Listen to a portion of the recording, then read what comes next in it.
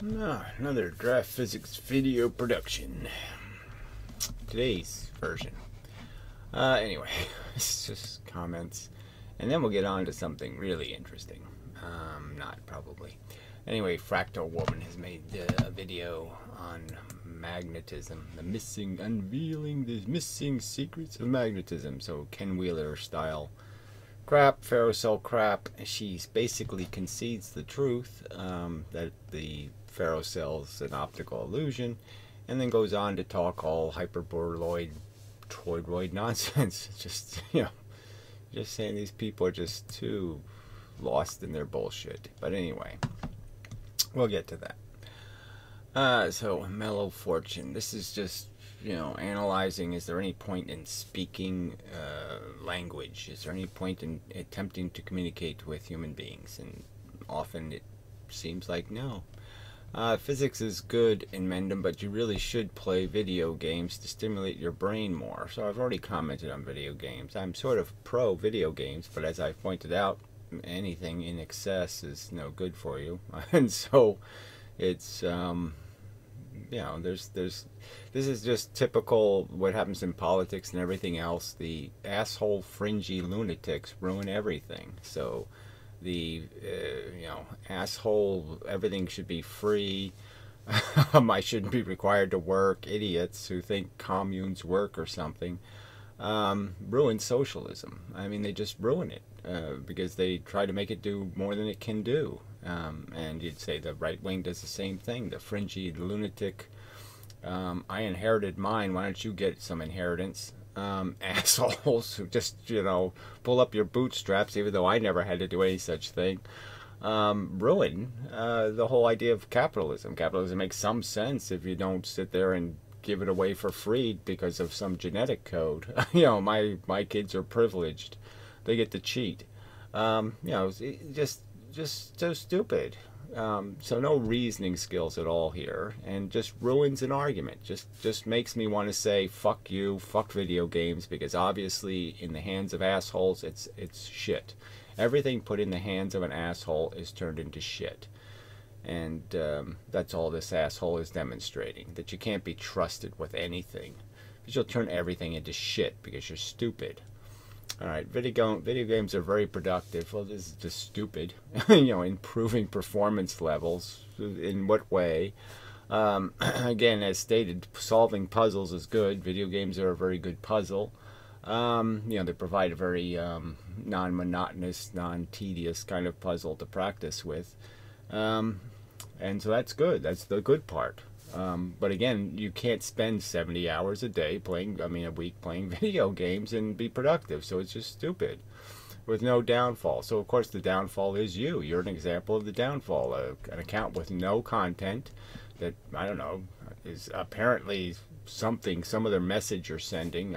You wish you have breasts or something. I don't know what this is. You do the chick thing as an icon when you're clearly probably not a chick. I play almost 70 hours a week of gaming, and I can see the benefits. You can see the benefits because you're not working. You're not doing anything. And that's the whole point, right? I mean, to have a civilization, people have to do things they don't want to do. That's the way it works.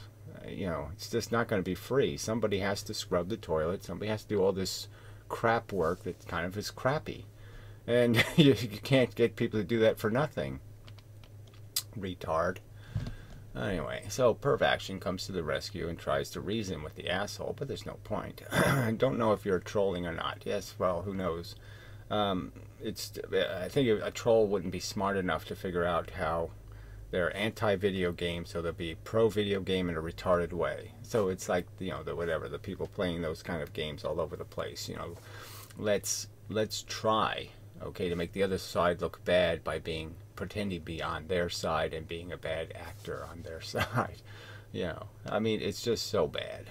I like to play a certain puzzle game while listening to the physics videos, and I feel it sharpens my restructuring abilities, whatever that means, but fine. Practice makes perfect is all it comes down to me. So if you learn how to solve problems, and that's what video games are, it's just constantly imposing problems, That yes, you keep practicing doing that, then you'll start to learn how to figure out how to solve problems. You'll figure out why does the Terminator come into the room, and what keys him off, and what sounds, and and you figure out how it works, and then you figure out how to manipulate it. That's exactly what I'm arguing for as being the whole point of having reasoning skills, is to do exactly that, solve problems. Alright, but you haven't provided even a single game to start with. Makes you seem like a non-enthusiast and therefore a troll. He's a troll because clearly the channel is not devoted to this subject in any way whatsoever, and this is just such erroneous nonsense. Noisy opinions on games, which is, again, generally speaking positive, but put in the hands of morons, it's a tool that's completely useless. Sledgehammers are great, but you just can't give them to any moron and say start hitting things. I feel like I have to come and limp-dickedly defend video games against the decoding of the motherfucking reality. I don't know exactly what that means. And then this preposterous number of hours you seem proud of. Yes, exactly. Well, proud of the fact there's no content on his channel, right? He's telling me what I need to do. I have thousands of videos. Over 6,000 if you count my 10 years on other subjects. Tons of content. You have nothing to show for your existence. I have plenty to show for mine. So why do I need your advice again? Oh, that's right, I don't need your advice. I'm the one who unifies physics. You're not the one doing that, are you? No. So what the fucking use are you? I mean, it's just amazing. Look how productive I am. No, you're not productive, asshole. Do I want to invest more time in games? Question mark. Yes. Well, yes, because it's fun. Do I recognize that as of now there are way more direct ways to approach the world's problems? Well, and you're not going to really approach the problems of the world by just playing video games. And fixing the world's problems is not going to be a fun game to play. Okay, the game's going to be, oh shit, I have to cause some people discomfort to fix what they've broken. That's what the game is not going to be fun. Productivity. Do you speak of it? Do you have any concept of what the word means? Are you a bot designed to get me specifically? Go get shredded by Gary, you douche. Yeah, I wish I could shred. I wish I could squish people because they're obviously of no use to human civilization or our progress. Assholes making some generic statement that video games are the perfect mechanism for life or something is just absolute nonsense. Or play some games you glean something out of and then make recommendations you troll. Yes, you could at least recommend. Yes. I just, I don't really need games to do much, so I played Tomb Raider in the past, long ago, the only video game I really messed with, and then race cars. I liked race car driving just because I like driving cars fast in simulations, because simulations don't matter. But that's it. That's, just, I don't need anything more. I don't like shooting stuff particularly. I mean, it has a taint to it. Just seems unnecessary. But anyway. Alright, so new comment. So yes, I should just delete that other rubbish because this is just, I mean, I'd like to keep your response because it had something to it, but this is just so off the fucking subject. God. Alright. And of course I get thrown back again. Alright, I like where this is going. So he's talking about the idea of getting to the idea that, the universe is just really pattern. Electron and proton, it doesn't really matter what they're made out of because they're essentially made out of the same stuff the field is made out of, in terms of momentum. That's all they really contain, is this quality of momentum, of stuff moving in a direction. And that's all you really need to know. And how does it change its direction? You don't even have to hard comment to some assertions about directions and their averages. Well, I think it does come down to some pretty hard assertions about what creates attraction and repulsion, but regardless. Of course, it's nice if you suckle out the marrow of the bones. Yeah. But it's quite some credibility risk for what I imagine to be very little clarity reward. Well, the clarity comes in the end, right? I mean, in the end, you get something really simple, you know, in the sense that you just get a pattern in a matrix or whatever you want to call it, you know, in a deep field, and you get the realization that that pattern can have durability if it's dense enough. If it's denser than the noise in the field, the pattern will just move around in the field. And conceptually, that's, when understood, it's very powerful. Except if you perfectly nail the numbers, of course. Well, that's the objective. Obviously, you're obliged to do it. And in a sense, you know, frankly, you don't need much evidence for it to be evidence. Your theory does have some leeway, I don't know what that means, and unfortunately some fuzziness in shape of what I will now call the reflection bubble, not only in the big universe but also within the atom. I don't see the leeway. The obligations to create the inverse square law, for example, are pretty strong obligations, especially if an atom model with multiple shells is the right answer. Well, I don't see how it's possible for it to be the right answer, because it implies some other force, frankly, and you know, something to keep pushing electrons into orbits, and then something to keep pushing the electrons, because as stated, fundamentally my theory says they can't keep going because of the fact that the field gets to the individual electrons. Many reflection directions for trapping momentum. The point is the traps, so maybe that's worth, I don't know if it's worth drawing it, but the traps are layered, okay? Much like an atom can be layered. The traps are layered, so the idea is that the electron and the proton, just imagine both here for the sake of argument, the idea is that they maintain a momentum that isn't true. That is, something when in the speed of light, it comes out in terms of this rolling motion, or whatever you want to say, this motion in this direction of this object that is much, much slower. Okay, insanely slower, 10 to the 10th slower. So something that was going somewhere doesn't get where it's going, quite obviously, is the argument, because it's caught in a trap. All right, and so then the traps are themselves traps. So if I arrange these electrons and protons in arrangements, I can create another trap of motion, and then these electrons and protons can have motion, right? And so that's another trap of force.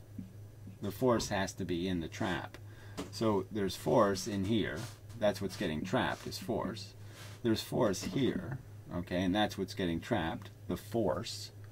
All right, and this is where you eventually end up with this mc squared crap, okay, in terms of the energy. So the energy is this stuff, the stuff that's getting trapped, okay, that's going the speed of light, and then it stops going the speed of light because it's in a trap. It's going around and around and around and not going anywhere. So obviously this can represent the atom as a trap, and then a bunch of atoms together can be a trap, and so the traps can get bigger, and they can hold a lot more force. The bigger the trap, the bigger the amount of force it can trap. All right, but that's all that's really happening, is force should be somewhere if matter's not in the way, and matter gets in the way, and that's what changes the universe.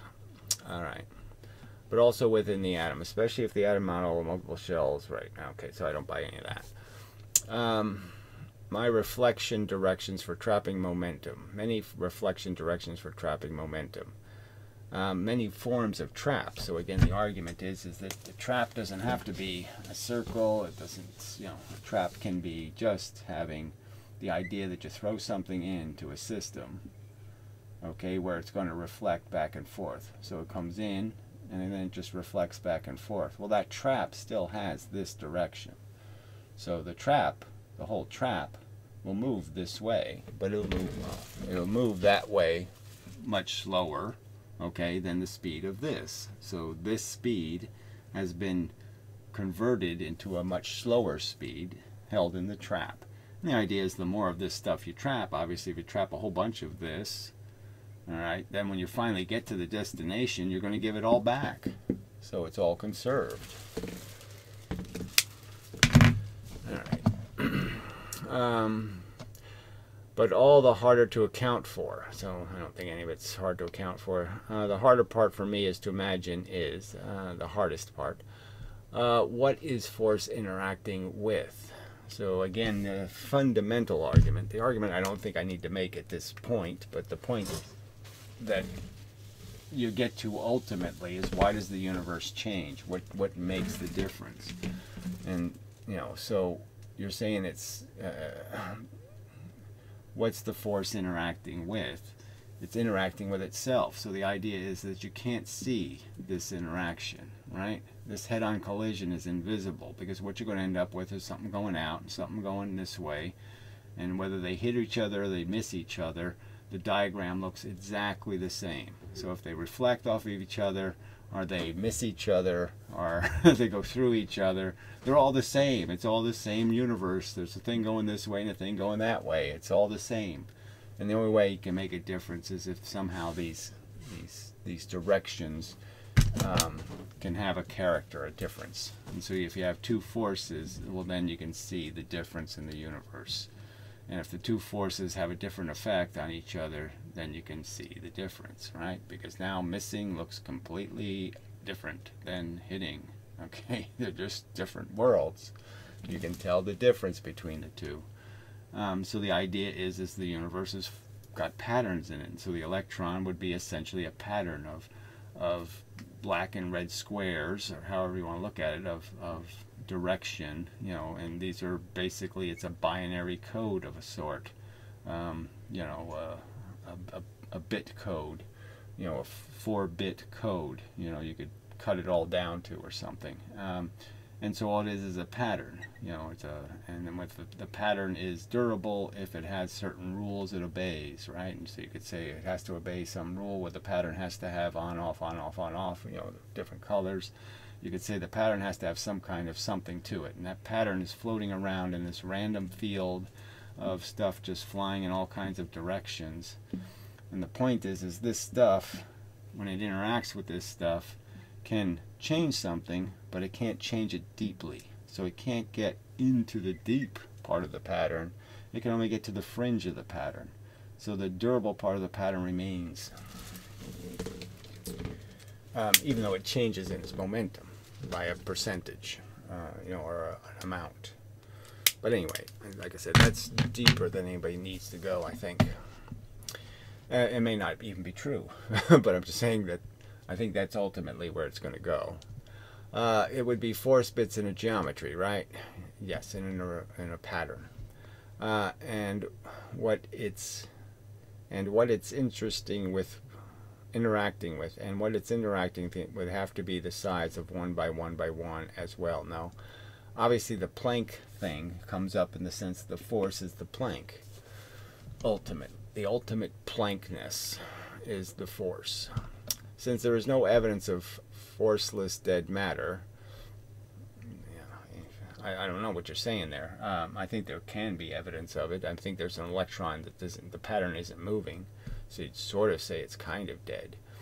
But obviously the field keeps interacting with it. There's more heads at any one minute on one side of the universe than tails on the other side, blah, blah, blah, blah. It's a decent conclusion to draw, that everything is made of force bits as you postulate. Well, good, so we agree on that.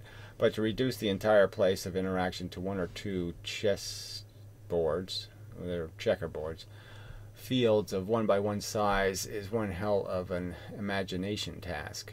Well, it's not that difficult to me anyway. I mean, I'm not finding it that difficult to understand the concept that you just have checkers, and that you could take black and white checkers, and if you arrange them correctly, you could create recognizable patterns like little fluffy duck or something. One by one by implies chains of cube structure, and I think it to have the stronger case than, let's say, another stable shape hexagonal order as found in carbon stuff. Yeah, well, I'm just not buying the fact that these force bits are somehow all connected. So I think it is a fact that they are just independent agents, and it's not a ether of any kind. But regardless, that's for like I said, that's I appreciate the comment. I appreciate your thinking, but like I said, I don't know if we're there yet to worry about analyzing that deep in terms of any necessity to go that deep. I watched a video by Paul M. Sutter on gravity and string theory and laughed quite a lot. Yeah, well, I don't know if, see, again, that doesn't really mean much to me, you know. Lots of people laugh at lots of things, and they shouldn't be laughing.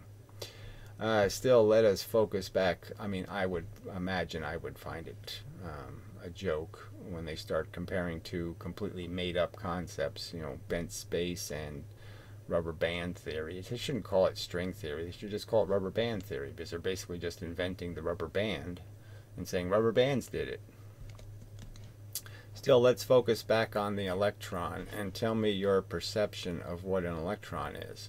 I've gone into such detail about this. This is just idiotic. Clearly, I'm designating electrons and protons as inverse particles, and that they have inverse properties. Exactly inverse. And the inverse part is how they react to the two kinds of force. So until you understand that there's two kinds of force, you really can't understand that there's two kinds of ways matter can interact with that force. So what's the point? Ugh, here are my assertions. Fine. An electron is more than an elementary particle. So you didn't even proofread your own statement, right? I mean, it just doesn't make any sense. The electron is more than an elementary particle. The whole point of elementary particles is to say you don't get moreness, you don't get more complex, you don't get something else inside of it. There's not a machine in there. There's not a brain inside my brain telling my brain how to work. My brain's doing it. The brain, okay, has the elemental properties in it, you could say, but my brain isn't elemental. All right, an electron has a complex inner structure, says you. It's clearly made of momentum. So you want to think it's made out of something else? Go ahead. But it's all just made out of momentum. And it has so much momentum in one direction, and it has so much in another direction, and so much in another direction. And when you add all of those up, it goes in one direction. So just like a boat with rowers, whatever way the rowers are rowing, the boat's going to go in effect. So if you have a big guy rowing that way, and you have a little tiny guy rowing that way, guess which way you're going? But anyway, an electron is a magnetic dipole when in motion. Well, I think that's just fucking retarded. I think there's absolutely no frickin' evidence from any experiment ever in the history of mankind showing an electron has a positive side somewhere, that it's really just got a half proton side that never shows anybody. I think that's just bullshit. An electron is always negative and the proton is always positive, and that's the way the two things come, and that's the way they work. So I think that's just, there's not a bit of evidence to indicate any reason to think an electron is a dipole. Just no reason to believe it at all. An electron can be created from energy or destroyed. Well, again, you're making assertions you're not going to back up with anything called evidence.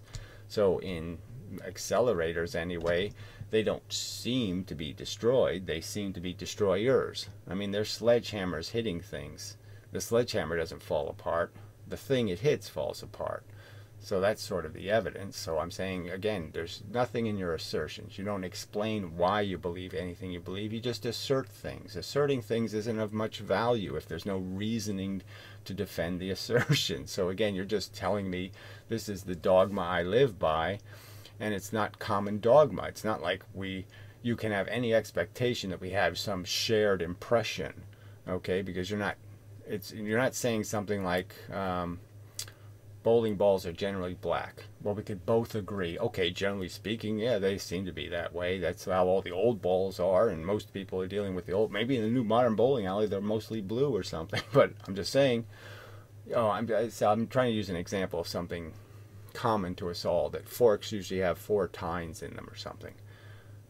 Some statement from which we would have common experience. You're not citing anything from which there can be common experience, so it really just has to be, the only experience I think that's relevant is evidence. So again, you've got to defend statements by citing an experiment that demonstrates it to be true. You can't just say, this is what I believe. It's useless. You're attempting to stimulate a conversation with this vague crap that doesn't mean anything to me. Okay, it can't mean anything to me. And why you think I would have like I said, we'd have some shared perception when clearly we don't have any common understanding, because your universe is doing all kinds of things my universe doesn't do. I have no evidence that it does any of that crap. Alright, so that would be it for comments. Alright, so off to the ferrocell subject. Alright, so she starts off by just pointing out how the ferrocell is made, which is good. So it's a bunch of LEDs. They can be different colors, not different colors, doesn't matter, blah, blah, blah, blah, blah. 2 panes of glass and the fluid in between. Okay, and then she goes into some explanation of the fluid. Now, I don't know why she shows this stuff in the early part, because she's just, again, showing the bizarre parts, the weirdnesses, without explaining that, oh, this is why it's weird. Alright, so this is one of the more important aspects, is where, they put the iron filings on top, so you understand this is what it's really doing. It's exactly the same thing. So the ferrofluid is doing what a magnet would do if immersed in ferrofluid, or when the filings are free to move. So you have to understand, whenever you're looking at these patterns, it's because those are filings that aren't getting where they really want to be, because they have friction with the paper, or else the paper's above them and they can't get to the magnet. Alright, so it's completely dependent on a fake circumstance instead of not the real. You're not seeing something real, you're seeing something made, okay, of a circumstance where they're not allowed, they're not free to do what they want to do, the little filings. Now, so what you should start with is a drawing of what's a magnet look like when the little iron filings are free. When the iron filings are free, this is what a magnet will look like. Okay, it's not going to look anything like the bullshit example. And what it's going to look like is there's going to be a bunch of little filings in clearly obvious pattern, in the sense that they're all going to be connected to each other. Okay, all the little filings are going to connect to each other, and they're going to make little hairs, you could call it. Alright, and that's what's going to happen. And it's going to happen on both ends. You're going to do exactly the same thing. And so that's what you're getting. That's the real pattern. That's the real field lines, if we want to call them that. But I call these the lines of force. If you want to see where the lines of force are, let the magnets do what they really want to do, and then they'll line up on the real lines of force. And they'll do exactly this. They'll do this radial thing. And that's the real diagram of a magnet. That's the real diagram of any forces that exist coming out of a magnet. And this stuff, when they have these lines, these have nothing to do with, okay, the fact of the actual force. So these are created because you're not allowing these little bits to do what they want to do. And because they can't do what they want to do, they have to just accept the field as it exists. And so you have to understand that what they're doing here is exactly so. They start off right. They start off saying, I'm going to put a magnet on top of that magnet. Okay, and so they have to go, opposites attract. So they start off, okay, in this configuration, and they just pile up on each other, okay, red, green, and the important thing to understand is that when they connect to each other sideways, you know, side by side, they also have to obey the red-green rule. This little magnet has to be the opposite of that little magnet. Now, they're not really the opposite, they're just, you know, the bottom of this magnet is the top of that magnet, you see. So this is really the magnet, and so this wouldn't even exist. And so this is how they're going to line up. They're going to stagger, okay? One's going to stagger on top of the next magnet, you know. And, you know, this being the real magnet. And that's how they're going to line up. That's the only way they can get next to each other, is they have to stagger themselves. Okay, but the point is, so you can clearly see that leaving, they're going to be blue, you know, I mean green, red, so they're going to be the same way this is. But obviously as they start making a chain, and now the chain is feeling, see, it can't do what it wants to do, which is just shoot right into the magnet. Can't do that if you put a piece of paper in the way. So what you're going to see is, how does it line up? Well, it just lines up, keep doing this pattern over and over and over, and what do you get? Well, you end up with exactly the opposite as you started with. So you start off with green, red, right? And what are you going to end up with over here is you're going to end up with red, green, right? Yeah, it's got to be. And so it's going to create an opposite magnet. Oh, there. Okay, now you can see it. All right, so green, red turns into red, green. Okay, as the bottom one and the top one. So you can just understand it inverts.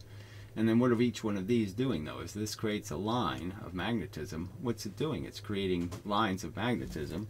Each one of these lines is going to be opposite magnets. Okay, they're going to be the same magnets, so they're going to be creating repulsion between each other. And so that's why you end up with a separation between them. But all of this is just, this line is completely arbitrary.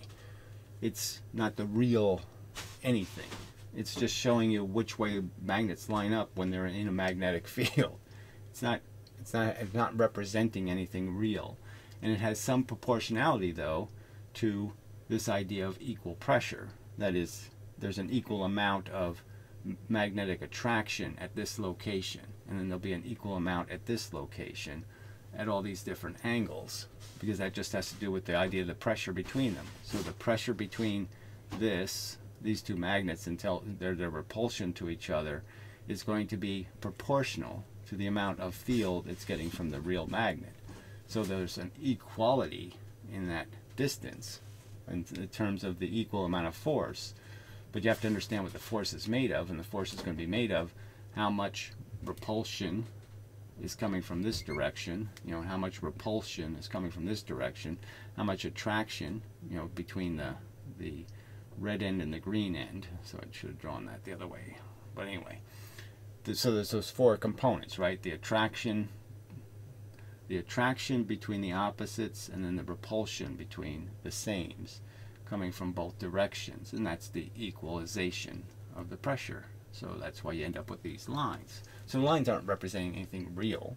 They're completely dependent on what you throw on the surface, how big the pieces are, and the fact that there will be always proportionality, though, in the distances, because the distances have to do with how much magnetism you're creating from the original magnet at a distance. All right. But they're not representing anything called a force. There's no force moving this way, force going around, force. There's nothing doing that. It's just it's clearly just the relationship. And as stated, if they could turn, they're going to fly to one end or the other end, and they're going to just line up as magnets. Okay, end to end. All right. So then, all right, let's see what other images she uses. So now we're back to this. This is what the ferrofluid actually is doing. Okay, and it's just like the iron filing picture in a sense. The suspension, because it's, you know, between two thin layers of glass, the little pieces can't go exactly where they want to go, so they're stuck just lining up with the field they're feeling. So they don't exactly go where they want to go, but they do exactly this. I mean, they are a lot freer than the traditional model. So you don't get any of these kind of lines in the ferrofluid. The these toroid things aren't happening at all. Okay, there's none of these kind of lines in the ferrofluid. It's all radial from one side or the other side, and that's it. You just have the radial force lines, like you see here. All right, and you don't even get this bending stuff. But anyway, so then she's talking about electromagnets, and that's okay, blah, blah, blah. Like there's a difference in coils, which really wasn't the subject. Coils being the same as regular magnets, so that's what this is an image of, a coil. The magnetism created by a coil versus a regular magnet, and that they have the same field, blah, blah, blah. Well, looking under the ferrocell wouldn't be the best way to indicate that, but anyway, it doesn't matter. All right, and then she goes, shows these images again of the holographic effect. And so then she explains the basic composition and the colloid dispersion, a surfactant that's basically something to keep all the little bits from sticking to each other so they don't clump. So it's in a way a little repulsive agent, a static electricity. Okay, basically you're giving the little magnet static electricity that's repulsive, a charge, so they repel each other. So they still are magnets, and they want to get next to each other, but in a way they can't stick to each other, so that way the fluid doesn't clump.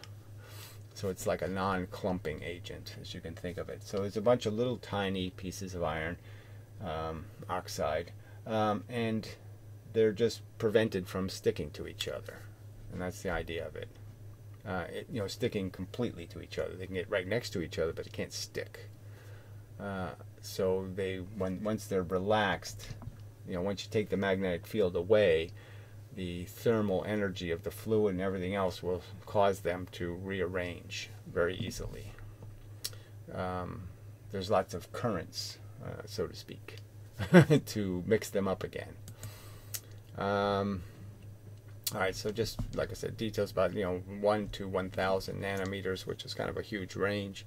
The ferro bits are actually pretty big. I mean, you can see them under a microscope pretty well, as I've demonstrated again, and other people have demonstrated. So if people are at all interested in this subject, they can find the microscopic images, and here's a microscopic image. It's close enough. I mean, she should show it from a out perspective, so you could see that it's just lining up on the magnet in little straight lines, little radial lines, just like a sun shining, all radial lines.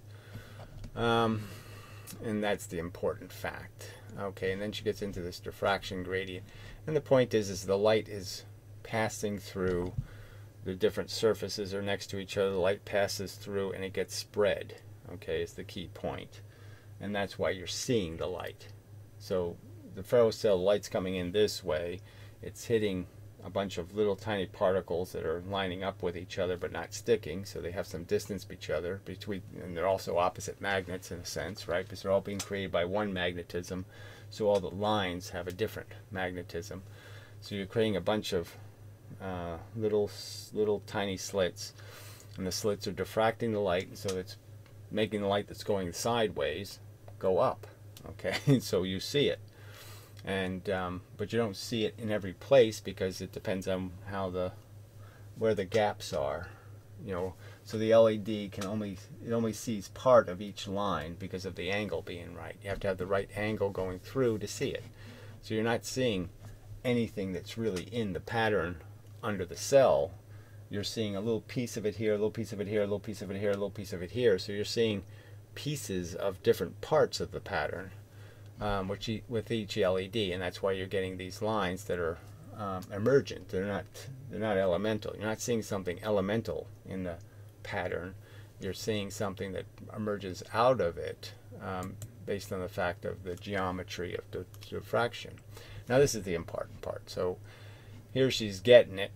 Okay, point charge. What do you see? Radial lines. This is the only way to understand the actual force. So everything else is all bullshit. All right. If you want to, this is what a charge is. Okay, it's just radiating. That, in my opinion, is reflecting, but it doesn't really matter. Okay, it's it's just radiating. That's a charge. Okay, and then you have another charge. The opposite charge could be the same charge and whatever, and it's just doing the same thing, just radiating energy. And you could just call one energy. You could call one of them a drain, and you call the other one a light bulb, or however you want to look at it. One's could be thought of as producing out pressure, so you could put arrows on it if you want. This one's an out, and this one's an in, you know, and that's how you could look at it, and that mostly works in terms of getting the idea that these are opposite forms of pressure, inverse forms of pressure. So then when they do this, right, well, she'll start talking about whatever, Steinmetz drawings or something. Well, the problem is now they've changed the dotted lines and the solid lines. So you can see in the image there's straight black lines and then little dotted red lines indicating fields. Well, what they've done is take the dotted lines now are those black lines. Those black lines are now the field lines. They're telling you the pressure at each point. So the idea to understand is this would be an equal pressure. And so those lines don't really indicate how. They're just, again, an indication of how, what would a magnet do if you stick it, or a charge do if you stick it in this circumstance? Which way would it go? All right, and so that's all you're really doing. So I can represent this thing and say, look, this is all equidistant. And then I could say, well, what's going to happen if I put a charge right here is he's going to go perpendicular to that line. And if I put it here, he's going to go perpendicular to that line, if there's nothing else around. Now, if there's something else around, he's going to go even more. So you can see that this one, because there's a drain over here, it's going to tend to go towards the drain, right? So it's going to come out perpendicular, but as it travels, it's going to be bent by the drain water and head in. So you can draw that line, but nothing actually travels that line unless you put a charge there and have it travel the line. The force is just this, and the force is just this. The force is just the drain. Okay, and the water flow, and that's the important thing. So where's the currents? Well, the currents are, there's energy pushing this way and there's energy pushing this way. So yes, if I put something in here, he's immediately going to come off this way, but very quickly the current going this way, right, is going to push the boat this way. So what does a boat do? A boat leaves this way and it's going to be bent by the drain this way. So yeah, you can draw these lines that are crooked and funny, but they have nothing to do with the actual currents. This is creating the currents. These straight lines, Faraday even says straight line force. I mean, he says, look, it's got to be a straight line force for gravity and for this stuff. And so that's the concession. This is the real force. The real force is this straight line stuff. And it only curves when you put a boat in to be bent by it. But until there's a boat to be bent by it, there's no curves in it. The curved path is just a composite of the two flows, and the two flows are completely independent of each other. So unlike water, the molecules aren't doing any, the water isn't doing any of this curving. The water's explicitly just doing this and that. All right, and then you put something in there to do the math, but it doesn't, the force doesn't do the math. The thing it's affecting does the math. So this is a real deception in this drawing. It's just that now they're changing the rules of what the lines represent. So he's taken the real force lines out and he's made two representations of what boats do, you know, in a sense. Because this almost makes no sense. This dotted line is completely useless because it doesn't represent an equidistant of any kind of force, in a sense. It just doesn't have any relevance. Nothing's leaving it perpendicularly. It's just not a proper line. And again, he's just basically made this the dotted line. And he's taken out the real force because he's basically trying to add the force. He's forcing the forces to do something they don't do. Gravity doesn't do it. None of the forces do it. The force doesn't interact with the force. The force affects the other object. This object affects this object. But it has to get to the object. There has to be an object it acts on. The force can only act on the electrons and the protons. It cannot act on it itself. All right. And that's sort of back to the argument about the two arrows crashing into each other and not being able to see the effect. But I don't want to get into that. Alright, so this is where she's getting close to the truth. This diagram is the truth, and so then she re-emphasizes that by pointing out, well, this is where Gola goes wrong. So in the middle of that showing the truth, she ends up showing this nonsense. Now, there's no diagram like this. Iron filings don't do anything like this. None of this exists as a real thing. So this is the horse shit, this Ken Wheeler hyper-troiloid bullshitty nonsense, for which there's absolutely no evidence that anything's doing any of that. Again, if I put the magnet in a fluid, it's just a bunch of radial lines at one end and a bunch of radial lines at the other end. And anytime they connect, you can understand why they create that arced line is because the magnetism they have is all repulsive. And the only way they're going to make that line is you have to create some barrier, some reason why they can't just fly into the magnet, because that's what they're going to want to do. Alright, so let's see what other images we have here. So then this is where she points out that the paper by the guy who invented this ferrocell basically points out these facts, that if you just change where you're shooting the light from, you can completely change the patterns, or completely different patterns. So if you shoot a laser beam from underneath, or you know, do different things, you'll get completely different patterns, indicating that you're not really looking at the real thing, you're just looking at distorted images, distortions of the reality.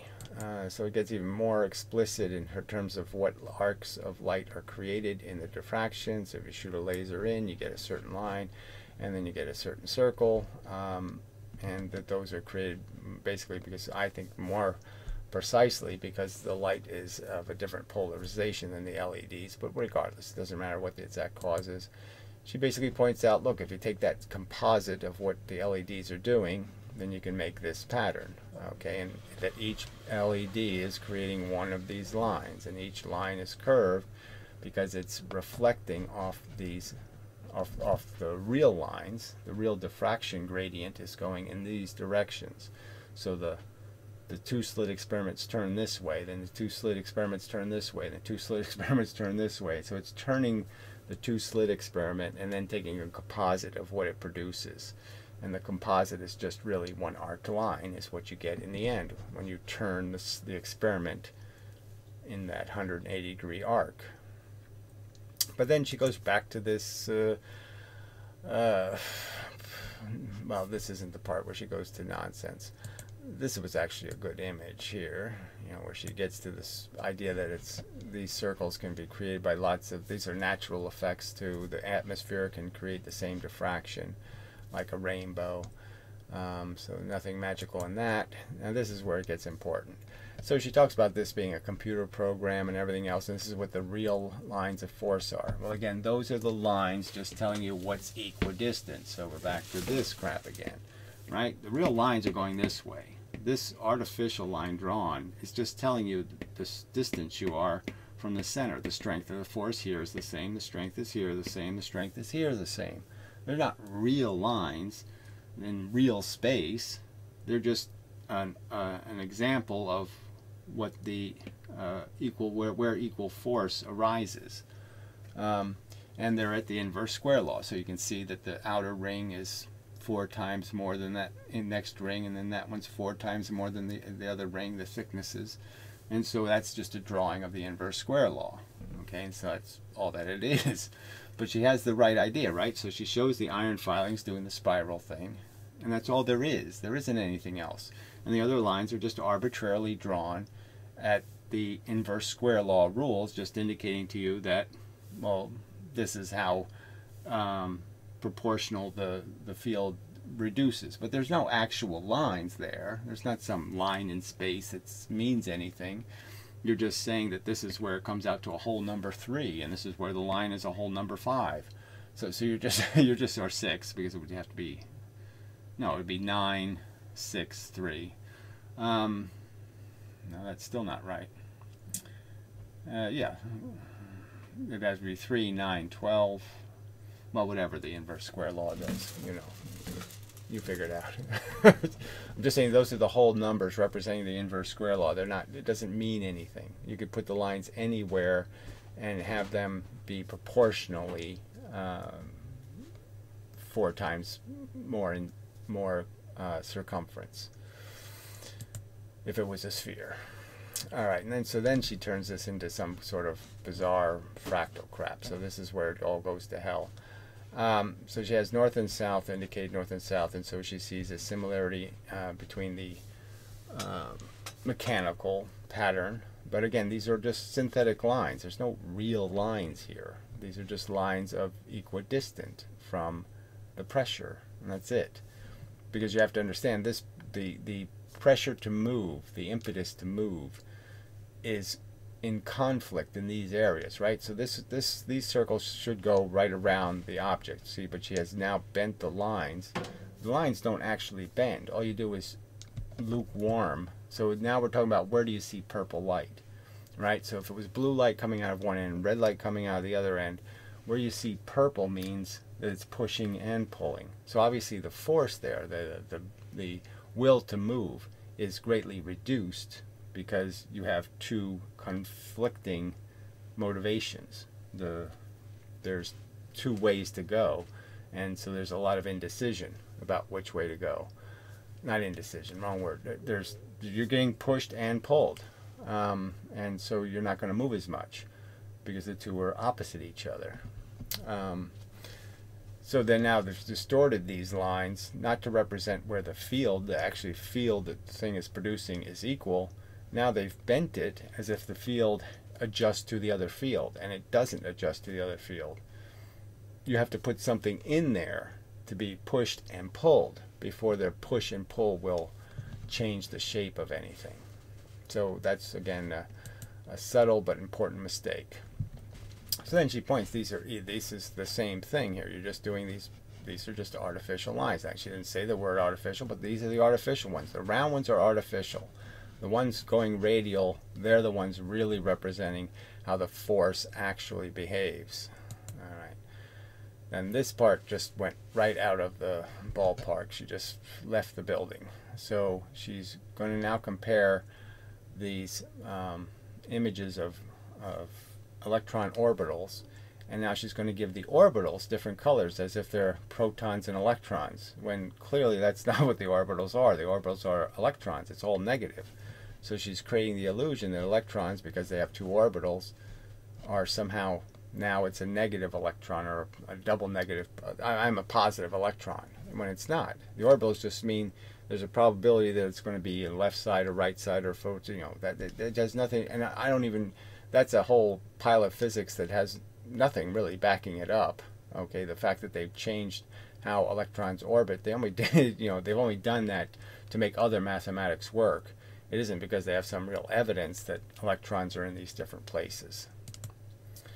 All right, and so she just takes this further and further, and just now she's comparing it to magnets, which have different plus and minus, the north and south poles of the magnets, and they're saying, well, look how much that looks like the orbitals of electrons. Well, electrons are all minus, minus, minus, minus. They're all minus. There is no plus and minus relationship, so there's no way you can compare these. And more illustration, she's put a plus sign and a minus sign on these things, actually indicating that somehow the electrons are plus and minus electrons. They're not plus and minus electrons. They're all minuses. So again, this doesn't, this is forcing the data to match when there is no match, and just so she can play this game with her, again, this girly crap of, look, it looks like a flower. Life is a flower. The universe is making flowers. It's just silly. So anyway, so there was some good stuff in it, in the sense that she got to the point that the real pattern of the ferrocell is this. This is what the little bits are actually doing between the pieces of glass. They're making these little rays, lines. They're lining up on the actual lines of force. And there are no curved lines. There's no bent linear. There's no toroids. There's no evidence of a toroid there, right? No evidence that anything's doing this there. No evidence that anything's doing this. Right? No evidence of any of that. Just evidence of a radial force, rays of force leaving the object. Just like a sun burning, little rays of force. And when you see how strong the force is, you draw a line. Oh, this is how strong the force is at this location. And then the next line you'll draw will be, the whole 4 times smaller.